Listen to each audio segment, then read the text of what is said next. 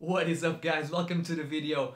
Today I got for you guys 3 ways you can get better at talking without leaving your house. Especially during these trying times we are all enduring, I'm sure this is a plentiful, useful skill that we all want to work on. I know I do.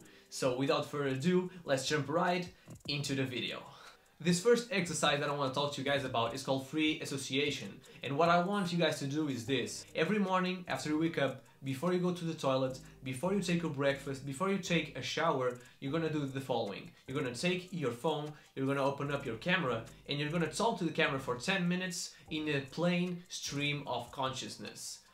At first it won't make much sense, but that's what we are aiming for. After you do this, let's say for a week, let's say you challenge yourself for a week. After you do this, you will notice immediate benefits and improvements. You will notice that your speech will have a lot less filler words, your thoughts are way more concise, and this is a way to practice daily journaling if you don't feel like writing a daily journal like I mentioned in my journaling video where I used to do daily writings, but instead I found that it was more helpful to me if I did it weekly and instead recorded daily an actual recording, audio recording on my phone of it. So if that sounds interesting, guys, you should definitely give it a try. It's something that you can do at home, and trust me, it will bring you immediate benefits over a short period of time. And it's a skill that you can take for your everyday lives for when you get out of this quarantine. So you definitely should try it out. So this next exercise, it's called narration. And if you're like me and you have plenty of books sitting on your bookshelves just collecting dust, how about giving those books some love and actually read through them, but not in the way that you're thinking. In this exercise, I want you guys to open up the book, choose a paragraph, just any paragraph of the book, and actually narrate it in a loud voice, just as if you were recording an audiobook. If you're doing this, you choose just any book, you can pick any book you want, and you narrate it.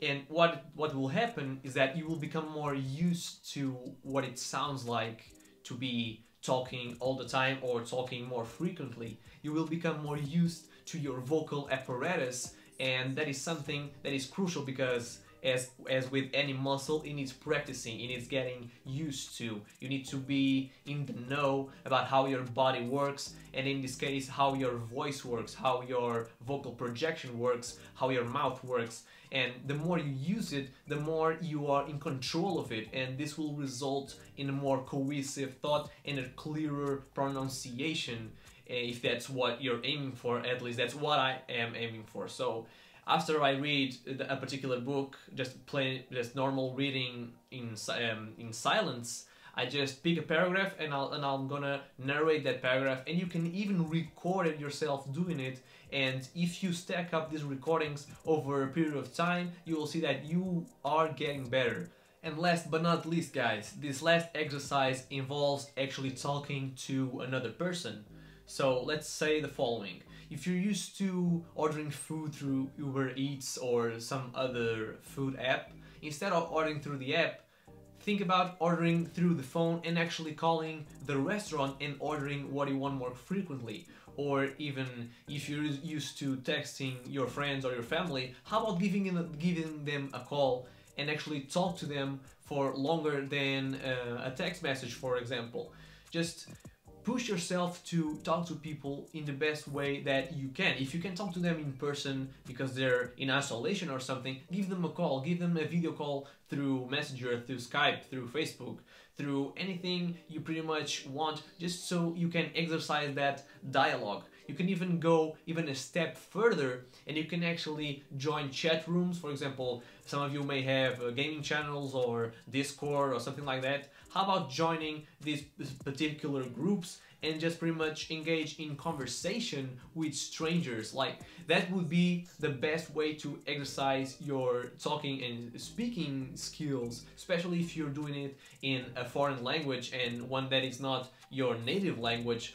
If you join these chat rooms of people that are even native speakers of the language you're trying to learn, it's even more beneficial to you. Although you can even practice with a friend that is trying to learn the same language as you are trying to learn. This is a little bit more tricky, requires a little bit more stepping out of our comfort zones, but it's also the way that actually is more beneficial out of the whole two that I mentioned earlier.